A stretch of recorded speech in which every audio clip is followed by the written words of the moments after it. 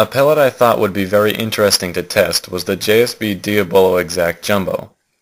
Known for its extremely low drag and also known as a hunting pellet, I found these two characteristics to be conflicting and was excited to see how it would do in ballistics gel.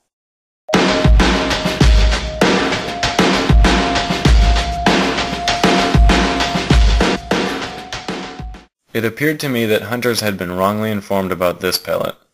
While still being an impeccably well-made pellet and entering the block at a very respectable 823 feet per second, its low drag didn't allow the JSB Diabolo Exact Jumbo to transfer much energy to the target, traveling a jaw-dropping 14¼ inches. That's almost twice as far as the Predator hunting pellet went. So as far as hunting goes with the JSB Exact, I'd say no way.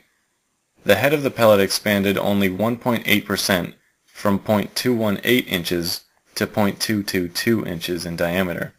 But like the skirt of the RWS Superpoint Extra, this pellet's skirt got pretty damn warped from the pressures of being fired and slamming into the block.